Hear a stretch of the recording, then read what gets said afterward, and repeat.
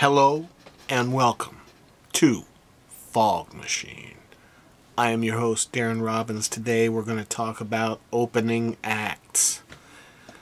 Back when I was just starting out in the mid-'80s, my band wanted to, play some gigs around the nearest big town, which in our case was South Bend, Indiana. One of the production companies was a company by the name of Sunshine Promotions, I believe. They put on all the concerts that came to the Notre Dame ACC and Moore Civic Auditorium, venues like that. They were the big deal. And so, naturally, I sent a tape to them, kept pestering them on the phone. Hey man, have you guys listened to my tape? Can you give us a show? And then one day, I'm sitting at home, it's Friday night, my girlfriend has just come over, we're just about ready to start feeling each other up when the phone rings. My mom answers it, and she comes to the top of the stairs and yells down, "Hey, it's for you!" So then I put my pants back on, I trudge up the stairs, I pick up the phone, and I say, "Yes? Hey, are you guys available to open for Stevie Ray Vaughan tonight?" I'm like, what the fuck? Who is this? This is Pete from Sunshine Promotions. The band that we had booked to open for Stevie Ray is unable to make the show. Their van broke down driving from Indianapolis to South Bend. Can you guys do the show? Holy shit, this is the break that I have been waiting for since the band started. I immediately say, yes, we're going to do the gig. And then I hang up the phone and I call my other two bandmates. Unfortunately, those motherfuckers are gone for the night. Each off to South Bend with their buddies and their girlfriends, partying, eating at Long John Silver's and shit like that, playing putt-putt golf. And in doing so, missing the biggest opportunity of our careers. Keep in mind that this was before fucking cell phones. This is 1985, only fucking Crockett and Tubbs had cell phones, or Hollywood agents, You didn't see housekeepers waiting for a bus with a cell phone glued to their head. Not back then, you didn't. So I had to call putt-putt courses and restaurants and any other place that I could think of that they might be hanging out and tell the people on the phone, dudes, please help me out. There are guys in your establishment who have the opportunity to open for Stevie Ray Vaughan. Can you see if they are there?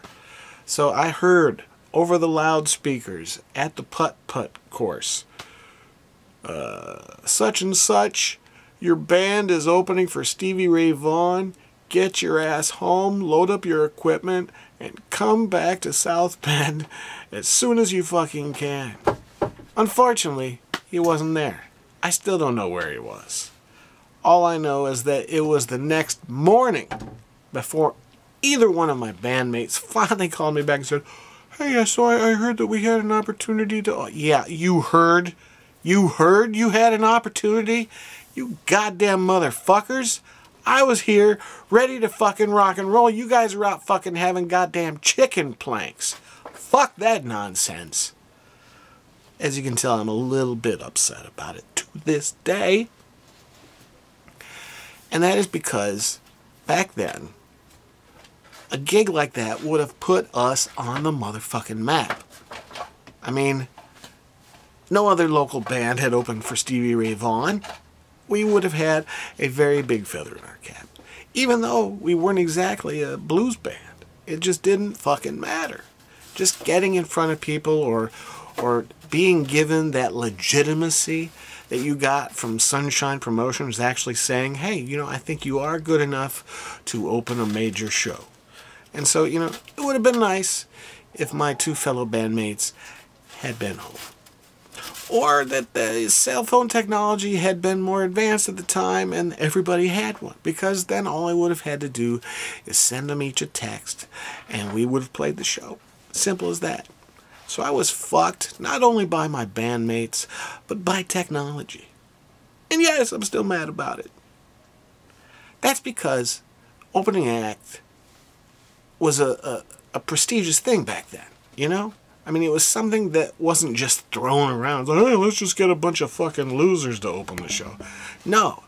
Bands back then took opening acts seriously. If you were a headliner, for example, and you were going out on a national tour, you were excited about being able to pick your own opening acts, you know? Not only could you pick your friends, or, you know, bands that were also on the roster of your manager or whatever. But you could pick bands that you actually liked, you know, that were heroes of yours, that could benefit from the leg up. I'm thinking of, you know, REM having the DBs open for them or something, you know? When you can do something like that, that's paying it forward, and also, you know, paying tribute to your heroes while there's still an opportunity to help them out. So, you know, the whole opening act thing was a big deal, and to this day I still think that it is a big deal, but I do think that some bands place a little bit too much importance on, you know, opening for who and this or that, you know, when they could be doing something a little more constructive. I mean, it's kind of like, how long do you, you know, keep opening for the Jimmy Eat Worlds of the rock world, when, you know, you could be, you know, doing your own thing. Maybe not playing to as many people, but you would be putting on your own shows instead of doing the whole opening act thing. Because I will tell you that it is tough to be an opening act. And I will tell you about some of my experiences after this fog break. Oh yeah. Time to get me some coffee in my gullet. Oh, yes. By the way, Darren Robbins here. Welcome to Fog Machine. I apologize for the lack of production values. I'm in my 50s, you know. I don't walk around going, hey, man, I'm going to edit this in Premiere Pro and just slap it up on the internet and it'll look like a fucking 4K 60 frames per second masterpiece. I'm lucky to be able to roll tape, and, you know, I got some lights and a fog machine going and my camera works. All that shit is happening at the same time. That, in my world, is a fucking miracle.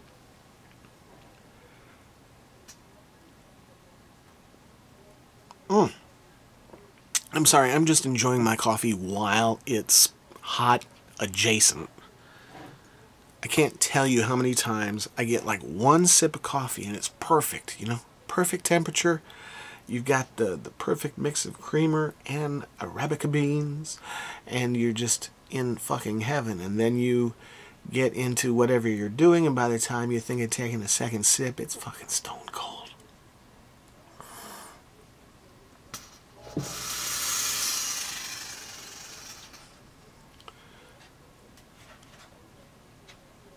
Hey everybody, Darren Robbins here.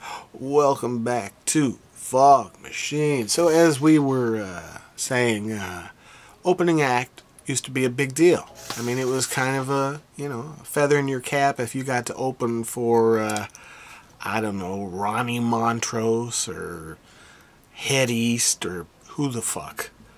I could give a shit. I mean, I would have opened for anybody, anywhere. I didn't even have to hear of you. Many a times we were offered slots of, hey, have you heard of Jimmy's Chicken Shack? Fuck no, but yes, we'll take the gig. And sometimes we would open for bands that technically nobody, you know, in our circle had heard of. But when we got to the gig, we were like, holy shit, this place is sold out. This band actually has a following, and we've never even fucking heard of them. I remember when I was playing the Chicago scene around 2008 or so with Mike and Ted from Material Issue, we actually opened for a band called the Clarks, and I had kind of an inkling that they had a following, so I contacted the Beat Kitchen where the gig was being held, and I said, hey, have you guys got an opener for that show? We'd love to do it. And they said, oh, great, you know, we haven't booked anybody for that, so you're doing us a favor. And I said, well, that's what I love to do. And they said, can you do it for $100? Of course I can. So we get there, and already people are like lining up, you know, and they're in the bar area, and they're just waiting to get into that music room. And my bandmates are looking at me like, holy shit, who the fuck are the Clarks? And I mean, everybody there knew all the fucking words to all the Clark songs, had all the albums, were buying up t-shirts left and right. It was an amazing thing to behold, and it taught me a lesson in that, you know, there is no shame in being a band that hardly anybody's heard of, like the Clarks, if you have a devoted following that will follow you anywhere. Because, I mean, this place, Beat Kitchen, it's kind of, you know, in a weird part of Chicago. You know, it used to be right in the fucking heart of the action back when the owner's previous bar was Orphans, and that was right on Lincoln Avenue, right across from Wax Trax. Prime area. Holy shit. But the Beat Kitchen was further west and north, and like I said, in kind of a weird neighborhood. So it was kind of hard to get people out there. You know, there's people that would go see you if you played the Metro, but they wouldn't go see you if you played the Beat Kitchen. But on this particular case, oh my God, people came out of the woodwork, and they were there to see us, meaning that they were there in the room when we played. We didn't play to an empty room. That place was already packed, and about halfway through our show, it was twice as packed as it was when we began. And, you know, if you're delusional like I am, you get to fool yourself into thinking that you're playing to your own audience. It's bullshit. But it's a psychological thing that you have to do. I mean, you have to get joy wherever you can. And if you want to fool yourself into thinking that all these people are there to see you, knock yourself out. But, you know, we went ahead, did our little 45 minutes, got our money, and then we just kind of sat back and watched a real band do their thing. And it was quite impressive. And to this day, I have a lot of respect for bands like the Clarks, for just going out, doing their thing, playing to a crowd that is not there because they're signed to a major label. I think they may have been at one point, and that's the one thing that all of these bands do seem to have, is they have a period of being on a major label, and that gives them the legitimacy to then go out on their own, you know, and stay indie. A band like Not a Surf, for example, even though hardly anybody remembers them being on Elektra, they were. And they did have a hit on MTV for a time before they turned into Critical Darlings and were working with the same label as Death Cab for Cutie.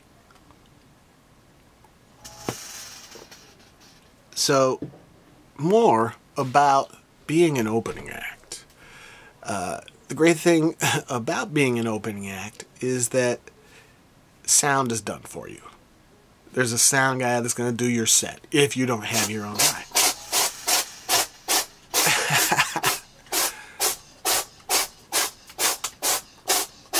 You'll have to pardon my cat.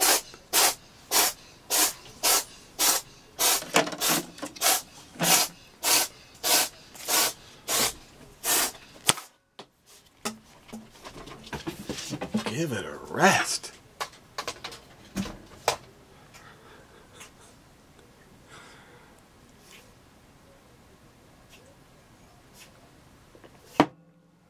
Where the fuck were we? Do we even know anymore? Fucking cats, I swear to God. See if we get this fog machine. Yeah, hey, I know. Fog machine, Darren Robbins, whatever. What the fuck were we even talking about? Fuck it at this point. Fuck it. Episode over.